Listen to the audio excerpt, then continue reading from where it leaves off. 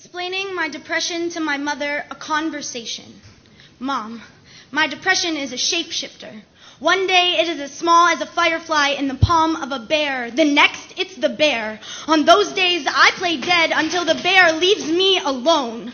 I call the bad days the dark days. Mom says try lighting candles. When I see a candle, I see the flesh of a church, the flicker of a flame, sparks of a memory younger than noon. I am standing beside her open casket. It is the moment I learn every person I ever come to know will someday die.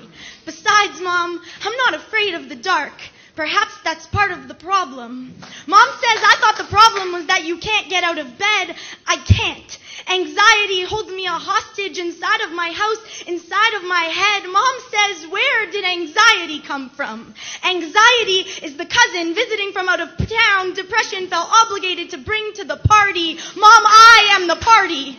Only I am a party I don't want to be at. Mom says, why don't you try going to actual parties? See your friends. Sure, I make plans, but I don't want to go. I make plans because I know I should want to go. I know sometimes I would have wanted to go. It's just not that much fun having fun when you don't want to have fun, Mom.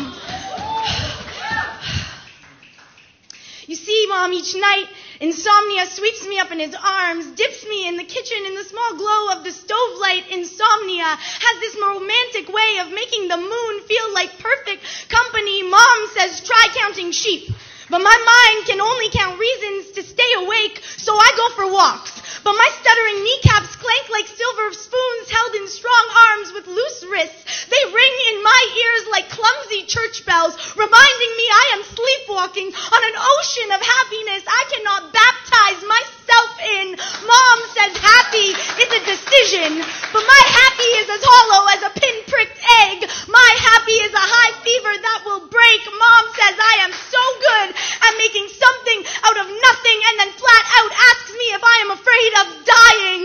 No, I am afraid of living. Mom, I am lonely. I think I learned how when Dad left, how to turn the anger into lonely, the lonely into busy. So when I tell you I've been super busy lately, I mean I've been falling asleep watching sports